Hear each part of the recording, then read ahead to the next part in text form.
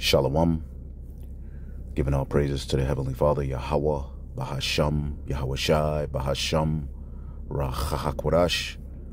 Double honors to the apostles, the bishops, and the elders at Great Millstone who rule well. Peace and salutations, as always, to the elect. And I just wanted to bring out this prophecy concerning Yahawashi, as it is written here in Micah, the 5th chapter. All right, and when you listen to a lot of people who deny Yahawashi, especially these Israelites,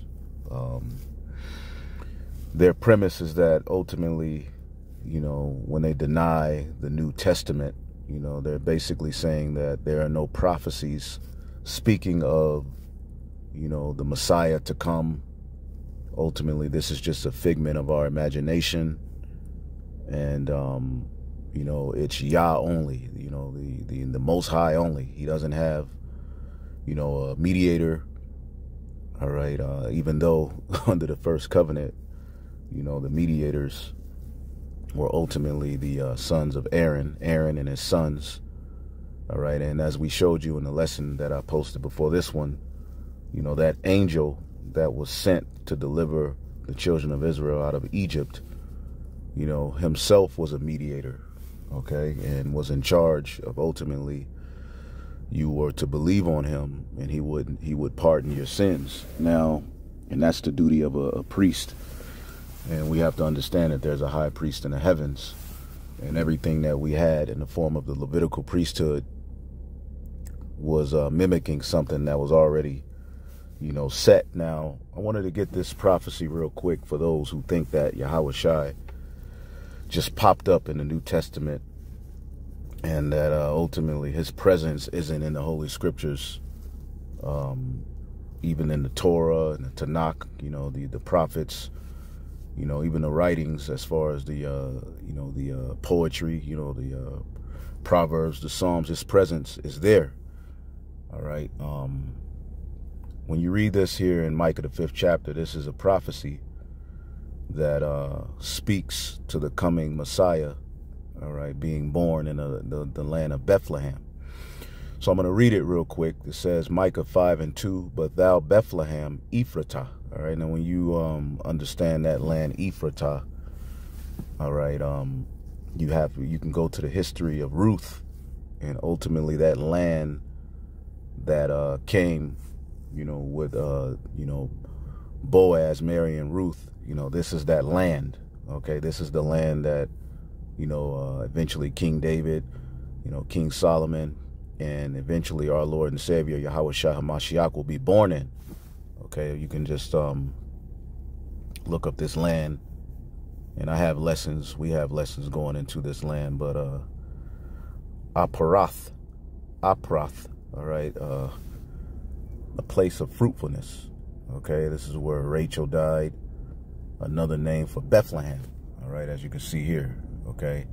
And when you go to the history of Ruth, that was the land, all right, that ultimately came with her, as Boaz was the kinsman redeemer, because the original owner of this land, all right, Malak, okay, passed away, and his sons passed away. So Boaz was the kinsman redeemer who ultimately redeemed the land, all right, and eventually married Ruth, and through Ruth would eventually come,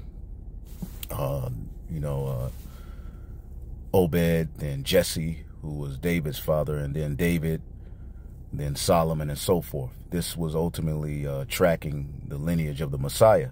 Okay, that's the importance of the book of Ruth. Now, when you read this prophecy concerning Yahawashi, or the Savior, a ruler from Bethlehem, all right, it says, but you, Bethlehem, Ephratah, all right, though thou be little, all right, among the thousands of Judah, Bethlehem is just a small portion of the land, promised to the tribe of Judah as far as inheritance.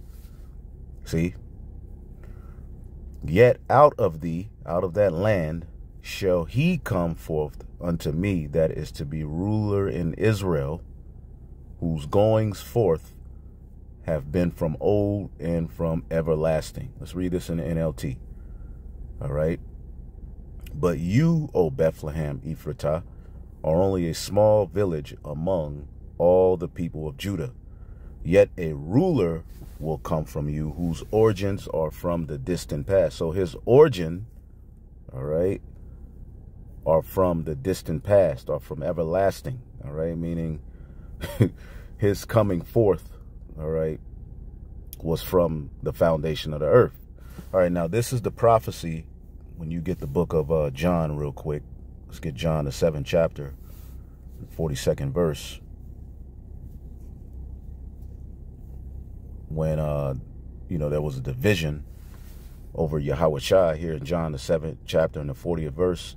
Many of the people, therefore, when they heard Yahawashi saying, said, of a truth, this is the prophet. This is the one we've been expecting, as you can see here in the NLT. So there was always prophecies leaning towards a particular son being born. All right, it's in the book of Isaiah, the 9th chapter. Isaiah, the 7th chapter, unto us a son is born. All right. Genesis, the 49th chapter, talks about Shiloh coming. See? So this narrative that Yahawashi is coming, in the New Testament is false and something made up is completely stupid. Okay? Because it was promised. All right. Another example. Let's keep reading here. It says, and others said, this is the anointed one. But some said, shall the Messiah, the anointed one, come from Galilee? Okay, let's read it in the NLT. Others said, he is the Messiah. Still others said, but he can't be. Will the Messiah come from Galilee? Now we know that the Messiah was born in Bethlehem, right? But ultimately he had to flee persecution. Him and his parents and him had to flee the persecution of Herod. And eventually they fled to Egypt. And from that point, they settled back in Galilee, all right, Nazareth, which was a subdivision of Nazareth or Galilee. And this is where he was raised. But he was born in Bethlehem, as the scripture said. All right, but when you read what they're saying here, as they're trying to figure out if this is the Messiah or not, verse 42 says, for the scriptures clearly state that the Messiah will be born of the royal line of David in Bethlehem, the village where the King David was born. So the crowd was divided about him. All right. So they were looking in the scrolls and ultimately trying to figure out, did he match what was written? See? And this was while the Romans were ruling. For those of you who are saying that the New Testament is made up. All right. Well, when you read Daniel's vision in Daniel, the 7th chapter, the 4th beast is the Roman Empire. Where do we find a record of the Jews in that empire, in that captivity, in the Roman captivity? Where can we read what they were doing in the writings and what happened? Well, we read it in the New Testament. Okay. Now, going back to what this is actually saying here in Micah, the 5th chapter. But you, O Bethlehem, verse 2, Ephratah, all right, are only a small village among the people of Judah, yet a ruler will come from you whose origins are from the distant past. So his origin, okay, his beginnings are from the distant past. All right, as it reads in the King James, whose goings forth have been from old, from everlasting. Okay, so let's get some precepts.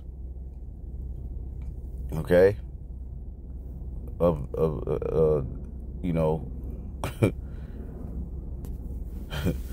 let's get Proverbs 8 and 22. All right, and this is Yahawashi. All right, this is Solomon speaking. All right, but ultimately he's speaking in the spirit. Okay, Proverbs 8 and 22. Yahweh possessed me in the beginning of his way, before his works of old.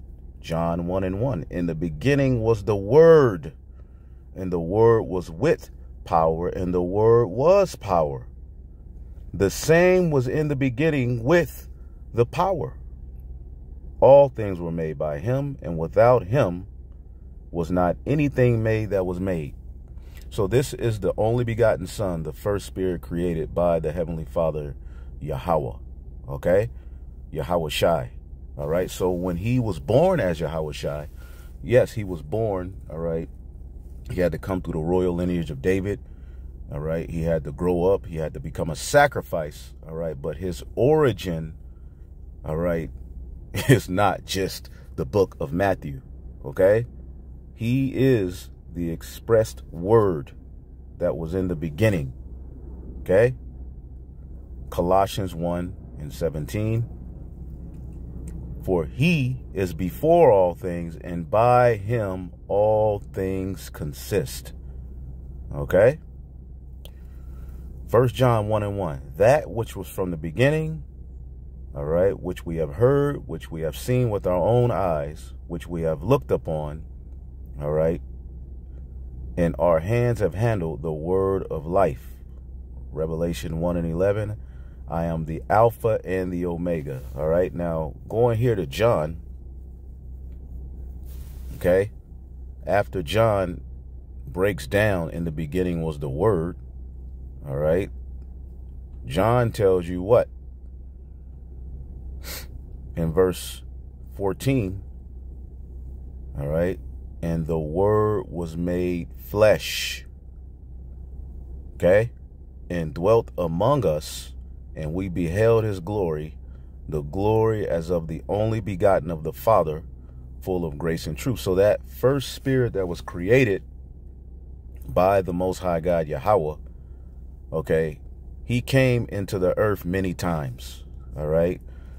Most important, okay, was ultimately to be that sacrifice, all right? But you have to understand, this spirit, all right, was created in the beginning.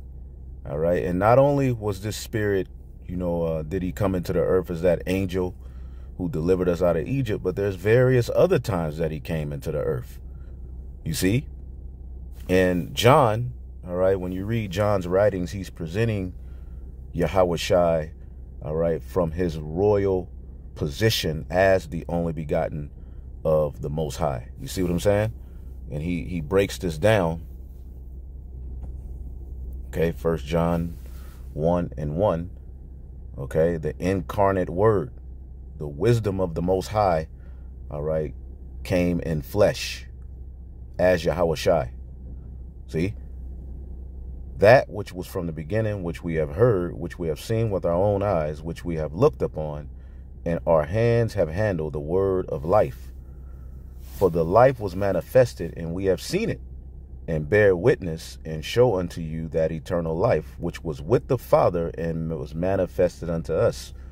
So John is breaking it down. He's letting you know that, and he understood that this was the Son of the Most High. This was that first spirit created, and he dwelt amongst us. We walked with him. That which we have seen, let's read it in the NLT. We proclaim to you what ourselves have actually seen and heard, so that you may have fellowship with us, and our fellowship is with the Father and with his Son, Yahawashi. We are writing these things so that ye may fully share our joy. So he's presenting unto you the word of the Most High who came in flesh. You see? So a lot of people who deny the Son of the Most High, all right, they come from, all right, a position that ultimately, where in the Old Testament did the Most High have a son? Well, let's get this scripture real quick. Let's see here. All right, Psalms 80:17. Let thy hand be upon the man of thy right hand, and upon the Son of Man, whom thou have made it strong for thyself. And we know that Yahawashi, all right, is ultimately at the right hand of the Father. All right. Now there's other scriptures which we always go into, but ultimately, clearly the Most High has a son. See? And that son didn't just pop up on the scene in the New Testament. All right. That son's origins go back to the distant past. This is why Yahawashi in John the 17th chapter, all right, when he was about to complete his duty, okay, John 17:4. I have glorified thee on earth. I have finished the work which thou gavest me to do. And now, O Father, glorify thou me with thine own self, with the glory which I had with thee before the world was. So there is a glory that Yahawashi had with his Father, all right, before the world was, man. And again, Proverbs, the 8th chapter, breaks that down, okay? If you have the Spirit, okay? Proverbs 8:22, the Lord possessed me in the beginning of his way, before his works of old. I was set up from everlasting, from the beginning, or ever the earth was. When there was no depths, I was brought forth. When there was no foundations, abounding with water. Again, chosen from the foundation of the earth. Okay? Before the mountains were settled, before the hills was brought forth, while as yet he had not made the earth, nor fields, nor highest parts of the dust of the world. When he prepared the heavens, I was there. When he set the compass upon the face of the depth, when he established the clouds above, when he strengthened the fountains of the deep, when he gave the sea his decree that the water should not pass his commandment, when he appointed the foundations of the earth, then was I by him as one brought up with him, as his son. I was daily his delight, rejoicing always before him. All right, rejoicing in the habitable part of his earth, and my delights were with the sons of men, because of ultimately we know that those angels were created, all right, after him for the purpose of coming on earth and ruling. All right. Now therefore hearken unto me, O ye children, for blessed are they that keep my ways. All right, hear instruction and be wise, and refuse it not. Okay, so when you read Proverbs 8:30 in the NLT, I was his architect at his side. I was his constant delight, rejoicing always in his presence. So there you go. All right, Yahawashi. All right, when you understand what's being written in Genesis, the 1st chapter. All right, in the beginning, God created the heaven and the earth. We know that word God is Allahayim. Allahayim. All right, rulers, judges, angels, special works or possessions of the Most High. At the forefront of that is Yahawashi, his only begotten Son, as it is written in the book of Colossians. Okay, Colossians 1, and we'll finish it off here. Speaking of Yahawashi, for by him all things, all right, are all things created that are in heaven and that are in the earth, visible and invisible, whether there be thrones or dominions or principles or principalities or powers. All things were created by him and for him. And he is before all things, and by him all things consist. He is the head of the body, the church, who is the beginning, the firstborn from the dead, that in all things he might have preeminence. For it pleased the Father that in him all fullness dwell. Shalom.